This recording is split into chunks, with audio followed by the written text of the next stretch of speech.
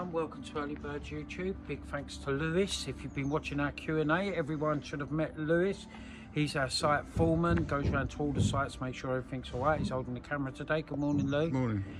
So guys, we're doing a Dutch barn. If you go back on our Facebook, on our Instagram, you'll see all the progression and what we're doing here. So I'm just going to show you. We're very lucky. We work with another company called Pitch and Build. They're doing all our chippy work here.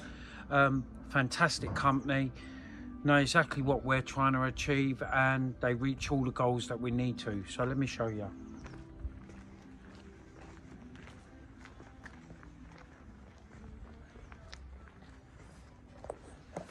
Cool.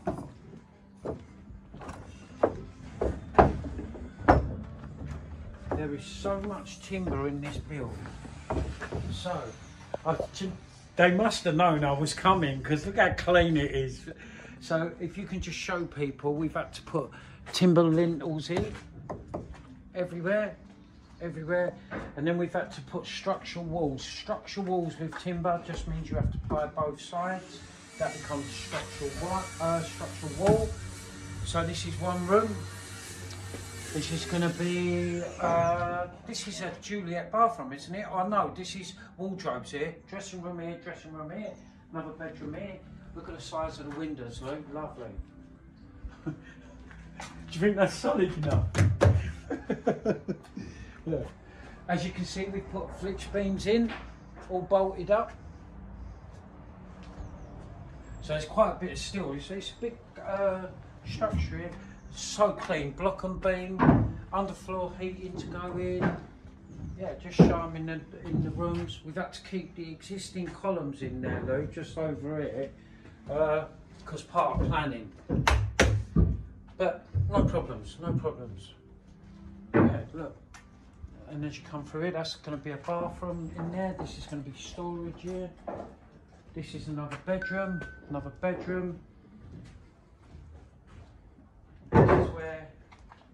Sorry.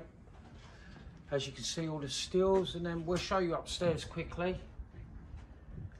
But this is going to be where the staircase goes. This is all going to be kitchen, dining room. Look at that. The Garden of England. Look at this, Lou.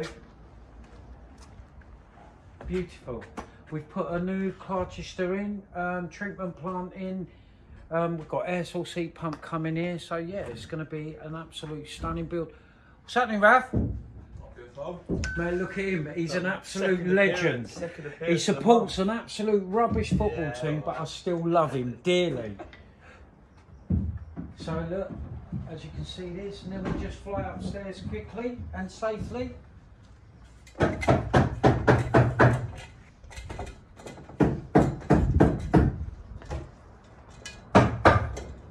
Cool.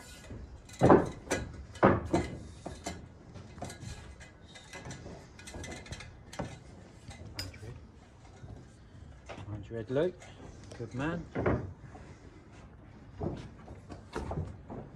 As you can see, all the new steel's gone in. Got young Charles over there. Hi Charles, you support a fantastic football team, didn't you? I do.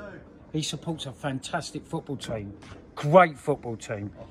But anyway, as you can see, look at all these steels. There's so many people that we have to thank. So Hatch Engineering, all the ground workers, our ground workers, Pitch and Build for helping us with all the chippy work.